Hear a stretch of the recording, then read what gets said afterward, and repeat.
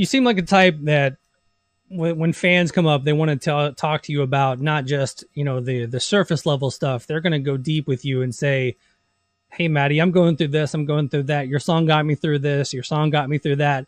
You know, I'm dealing with this. What do you think? You know, I feel like you're someone that people will probably search out for answers. Is that a fair assessment? I think so. It's felt like that over the, you know, last 15 years. It's like, I certainly don't have all the answers, you know. I can talk about things I've been through, and more than anything, I don't think people even really need answers. I think they just need to say it. Yeah. You know, your song helped me get through this, and whether or not I have an answer or some sort of advice that, you know, whatever, it's like that.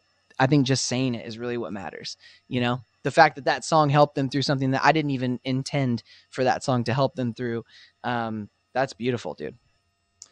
Is that a tough thing to go through day in and day out when you're on tour? Because I know that I've been around bands enough to know people will bombard you with like, and they will tell you details about what's going on, what happened, what that song meant to them on a day-to-day basis. And, you know, one day you might get up and, you know, you just need to run into the venue to brush your teeth or something. And, you know, all of a sudden somebody's hitting you with, you know, this song got me through this tragedy in my life. You know, it's gotta be tough to take on all that.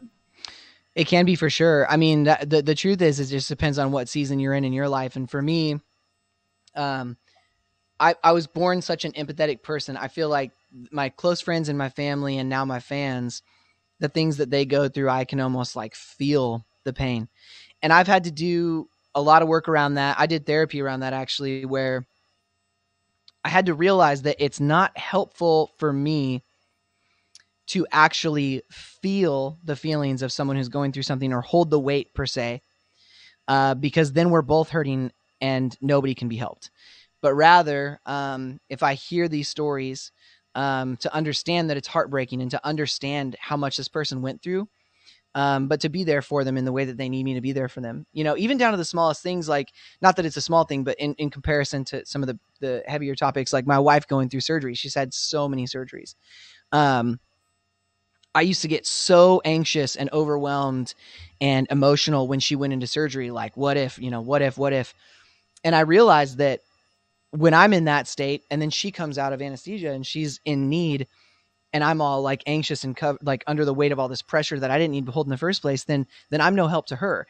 And right. I had to learn how to separate and just say, whatever happens in this moment, but it's not happening to me, and I need to be strong for her. And I think that that's a way that, you know, artists can be strong for their fans, is not like, I'm going to sit down here and I'm going to absorb everything that you're telling me as if it happened in my life, and then I'm just going to feel this, and I'm going to sleep every night thinking about this story that you told me. But rather, you know, I want to hear what you have to say, and I want you to know that you can tell someone without burdening them.